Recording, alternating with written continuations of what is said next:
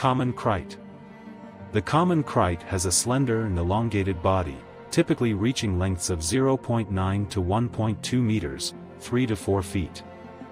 It has distinctive black or bluish-black coloration with narrow white or yellow bands along its body. This pattern serves as a warning to potential predators of its venomous nature. The venom of the common krait is highly potent and primarily neurotoxic.